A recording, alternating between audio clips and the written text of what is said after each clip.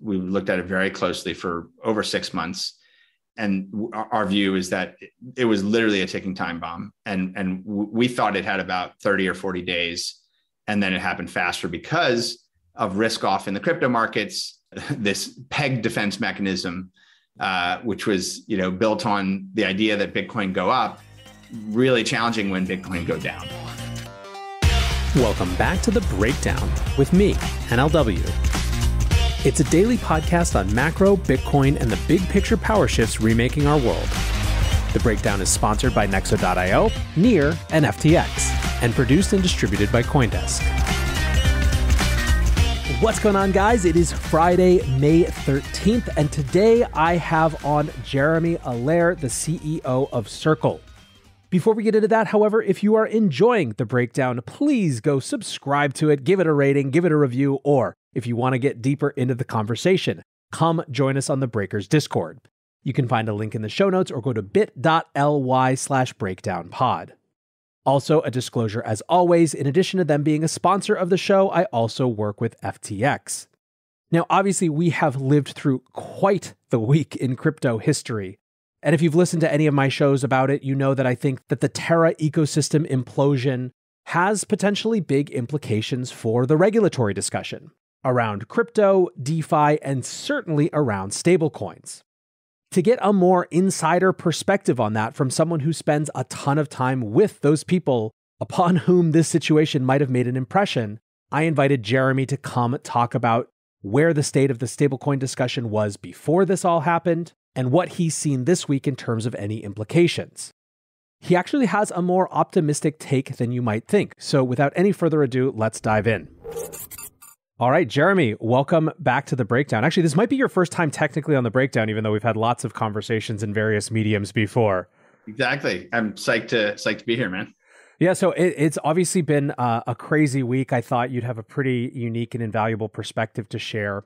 And I want to get into all that, but what I actually want to do is maybe, help contextualize some of the speculation that's been going on. Certainly the thing that I immediately started to think about when this all started happening with obviously the UST LUNA situation this week was the regulatory implications. But I guess, you're in a position to know a lot more about kind of where regulators were coming into this as relates to stable coins. So I guess let's back up. So, last week and before, what was your sense of kind of where the state of the discussion around stable coins was, in the US in particular, but, globally if it's relevant as well?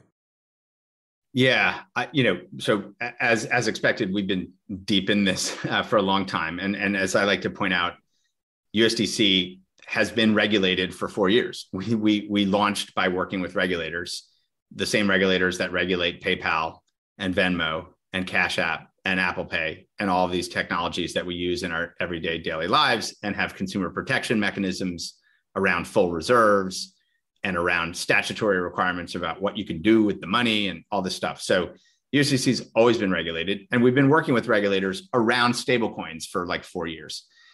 Over the past 2 years, as regulators saw these grow and grow and grow, there was a sense that, wow, these could go beyond just sort of a electronic payment technology into actually being like a bigger, potentially even systemic market infrastructure that gets used in a lot of things. And so probably the most noteworthy, thinking came out of the White House and the Treasury Department, with input from the Federal Reserve and others, which was last year, sort of saying, these are big. There's a lot of risk. There's run risk.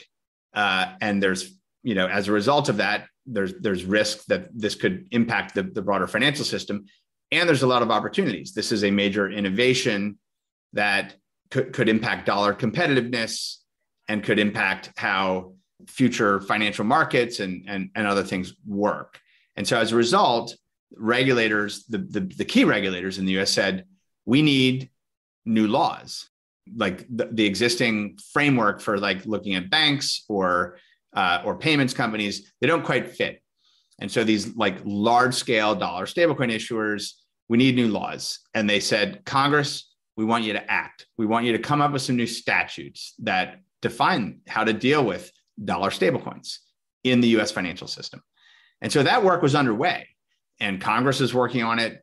Democrats, Republicans, both sides of the aisle, really good engagement. We're starting to see legislative drafts, many of those picking up speed over the past month or two in particular, and really a sense that there's an opportunity to get something done here. So that was coming into a week ago. Now, what's interesting is, as I look back as well, there was a curiosity around algorithmic stablecoins. And, as you know, in crypto, things move fast. There's innovations that are flying all the time. And I think there was a sense of, we're not sure how to think about these or what the regulatory implications are. Let's focus on the stuff we understand, which is these fiat-backed, dollar-backed, full reserve models like USDC. So it was clear to us, however, that Terra, Luna, UST was a ticking time bomb. Our own internal analysis, we looked at it very closely for over 6 months. And our view is that it was literally a ticking time bomb. And we thought it had about 30 or 40 days. And then it happened faster because of risk off in the crypto markets. Effectively, this peg defense mechanism, which was built on the idea that Bitcoin go up, really challenging when Bitcoin go down. And so just not a good model. And so then you get a loss of confidence, all these things. So death spiral, insane, et cetera. Now, that has been a shock to the system.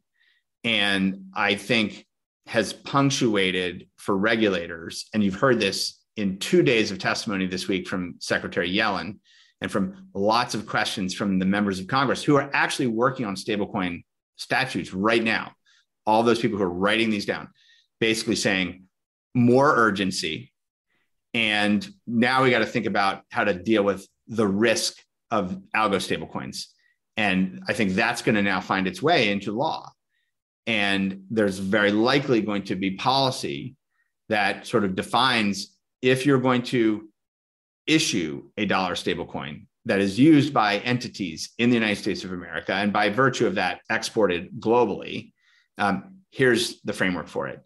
It will probably define constraints where money service businesses, exchanges, payments companies, other financial institutions can't touch certain things as well. So I think that'll be the interesting question in terms of what changes in that. But I think the urgency is now higher. As you may recall, when the PWG report came out, it specifically said, we think this is urgent for Congress to act. Well, now it's urgent, as I was sharing in an interview earlier today. Looking for ways to step up your crypto game? Then go with Nexo. For starters, you get free crypto for each purchase or swap. How about earning guaranteed yields? Up to 17% paid out daily. Ideal for you hardcore hodlers. You don't even need to sell. Instead, borrow instant cash against your assets. Get the most out of your crypto with Nexo at nexo.io. That's nexo.io. This episode is brought to you by Near, a climate-neutral, high-speed, and low-transaction fee Layer 1 blockchain platform. Near is a blockchain for a world reimagined. Through simple, secure, and scalable technology, Near empowers millions to invent and explore new experiences. Business creativity and community are being reimagined for a more sustainable and inclusive future. Reimagine your world today at near.org. The Breakdown is sponsored by FTX US. FTX US is the safe, regulated way to buy and sell Bitcoin and other digital assets, with up to 85% lower fees than competitors. There are no fixed minimum fees, no ACH transaction fees, and no withdrawal fees. One of the largest exchanges in the US, FTX US is also the only leading exchange that supports both Ethereum and Solana NFTs. When you trade NFTs on FTX, you pay no gas fees. Download the FTX app today and use referral code BREAKDOWN to support the show.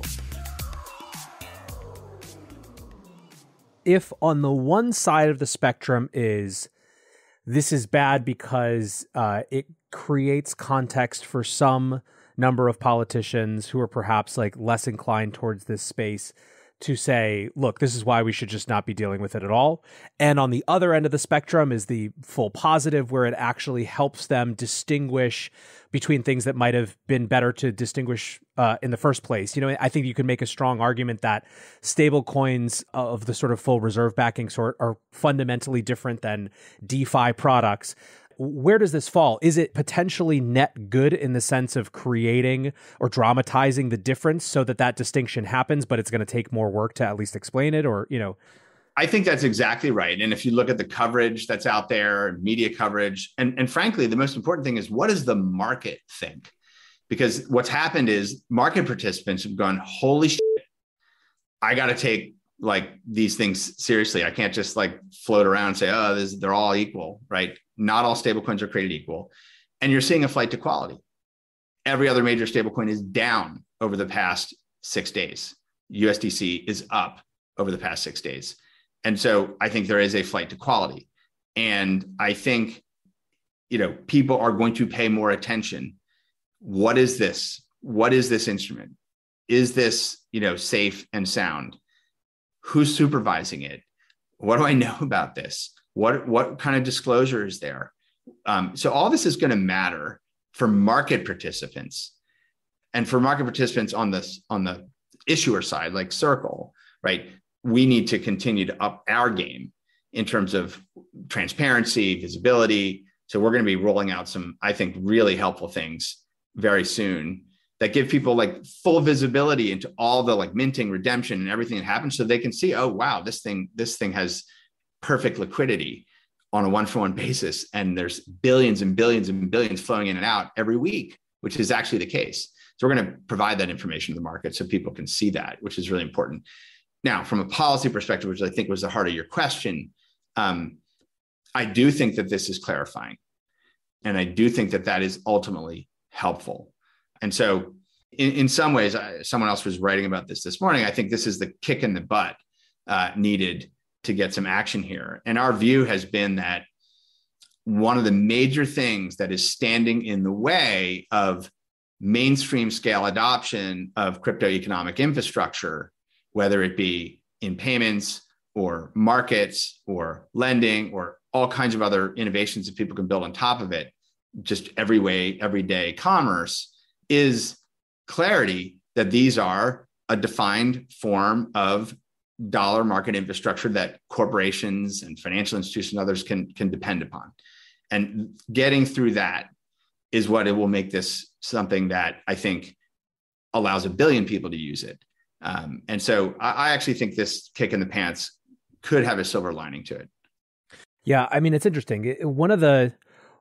There is a clear uncomfortable sort of bedfellows type of thing where if you look at the executive order, the Biden administration executive order, it's so clearly talking about two different things, but because they're nominally digital assets, they're kind of all pushed together.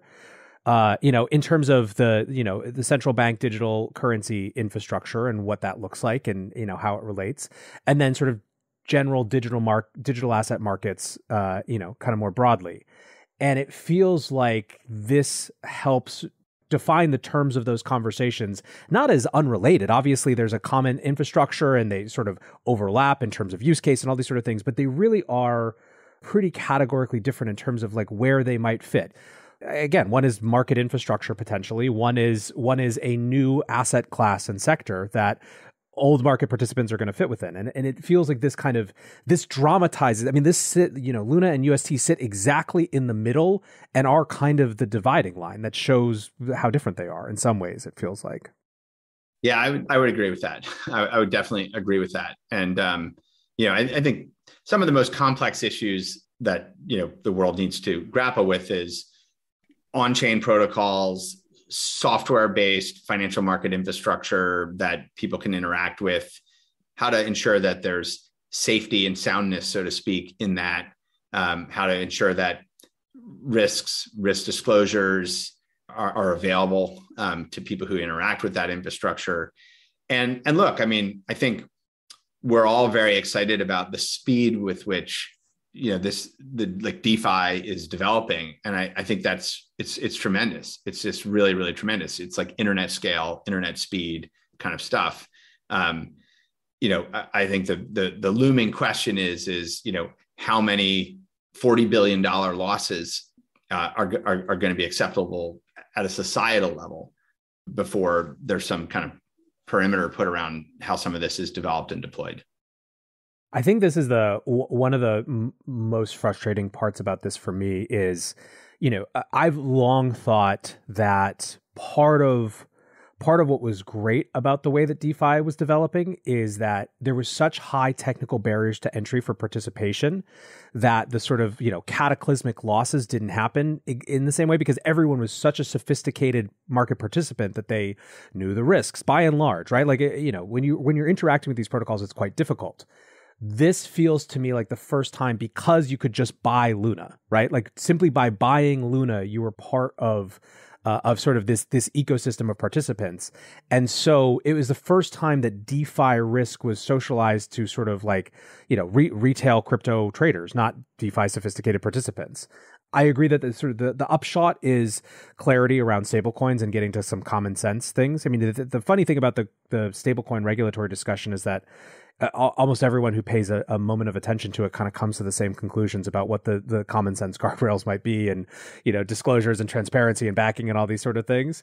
I think the hard thing is that the investors need protection set just got the best screaming example, for their case ever. And I think that there's investor protections, unfortunately, tends to be you don't get to participate if you're too small, Yeah. And obviously, that ability to have this be an open infrastructure that anyone who has, a digital wallet that they've gotten from an app store can interact with is sort of on a first principle basis, like fundamental to the openness of the internet and the openness of this financial system. And so I think that needs to be preserved. And so there's interesting opportunities for self-reflection and self-regulatory kind of work as well. And I think you'll hopefully see more of that emerging too. So it sounds like, I know we don't have a lot of time today, but I really appreciate you jumping on quickly. It sounds like net your feeling is it fair to say that you think that regulators are in a position to actually grapple with this sort of the correct way versus it just being kind of extreme reactions in one direction or the other? I do. I mean, one of the things I would say is I've been actually very encouraged over the last 6 months in particular with the degree to which major financial regulators, not just in the US, but in the UK, in key Asian markets and other markets, are really leaning into understanding this fairly holistically. And a lot of that is because the maturation of firms in these markets is really significant. The amount of capital, the amount of customer activity, the amount of institutional activity. So they've had to. It's like this is kind of crossed into this isn't the novelty of some, raging group of early adopters. It's actually like, no, this is crossing the chasm, as we like to say in the tech industry. But it's sort of right on that threshold. And so the engagement's been really high and the understanding is much higher. And so that gives me some hope here that what you're dealing with is not some kind of reactionary, uninformed view. And so I tend to be an optimist. Generally speaking, it's how I managed to get through life. But I think I'll take some of the optimistic outlook here, which is to say this is the kick in the butt, but it's not going to lead to overreactionary kind of efforts. I hope you're right. I mean, you're in a good position to know. I think optimism tends to be rewarded. Last question while I have you. Do you think that this, from a sort of more internal focused view, does this accelerate, extend, does it sort of put us more firmly in bear territory for a while to come? Or do you think that the sort of our cycles are so wrapped up with macro cycles that this is sort of just one more bad thing and, while everything else in markets is trying to sort itself out? It's really hard to know exactly, the direction of things on that. What I can say is, from what I see, in terms of companies that are leaning into this space, like major companies that are not yet in crypto, who want to build it into what they're doing. I don't see that slowing down. And so I view that as fundamentally strong. And then when I look at the velocity of developers and of projects and of certainly capital that has already flowed in, I'm very optimistic about what we're going to continue to see just in terms of what's being built. And so that's sort of where I focus, is what's happening with customers and market participants and what's happening with building. You might see some resets on the velocity of new capital coming in. Maybe that slows down, takes a pause. Valuations come in. I mean, they have to, right? Everything to just the public market and the crypto token market, right? Both of those, equities, tokens, digital assets, everything's off 50 to 70% or whatever it is, So that is going to affect, I think, the funding environment for a period of time to some degree. And whether that's a bear market, do things go choppy, sideways, et cetera? I don't know. If I knew, right, I would, we'd all know what bet to make, and, we'd be sailing off into the sunset. Well, Jeremy, I super appreciate your thoughts in a crazy week. Appreciate you making the time, and look forward to catching up on this in a few months as it all resolves. Absolutely. Great to be on, Nathaniel. All right, guys, back to NLW here. One of the things I noticed when Treasury Secretary Yellen first commented about Luna, this was before it had gone to zero. It was just after the weekend. In the follow-up to her comments, the senator asking her question, Senator Toomey, made sure to clarify that algorithmic stablecoins were something of a different breed. Now, Senator Toomey is just one senator, and he's obviously on the very informed end of the spectrum, as we know. But still, it does feel like this happened at a time when there is enough basis of understanding in Congress and in the Senate for there to perhaps not just be some radical, rapid, extreme reaction. I think that regulators are going to take this incredibly seriously, and I continue to believe that it gives the investor protection set far more ammunition for their arguments. As I mentioned to Jeremy, I think that that's potentially damaging because in practice, investor protection usually means unequal access for smaller investors. At the same time, it seems unlikely that this is going to fundamentally derail conversations about stablecoins specifically or crypto assets in general. I still think that our work got a little bit harder because of all of this, but it might have happened at an okay moment, relatively speaking. At the end of the day, $40 billion of value is still evaporated off the planet, and there's going to be reckonings for that. But maybe there is some small silver lining on the regulatory front. We will have to wait and see. For now, I want to say thanks again to my sponsors, Nexo.io, Near, and FTX. And thanks to you guys for listening. Until tomorrow, be safe and take care of each other. Peace. Hey, Breakdown listeners, come join CoinDesk's Consensus 2022, the festival for the decentralized world, this June 9th through the 12th in Austin, Texas. This is the only festival showcasing and celebrating all sides of blockchain, crypto ecosystems, Web3, and the metaverse, and is designed for crypto newbies, investors, entrepreneurs, developers, and creators. Don't miss speakers like Cathie Wood, SBF, CZ, Punk6529, and Joe Lubin, to name just a few. Use code BREAKDOWN to get 15% off your pass at coindesk.com/consensus2022.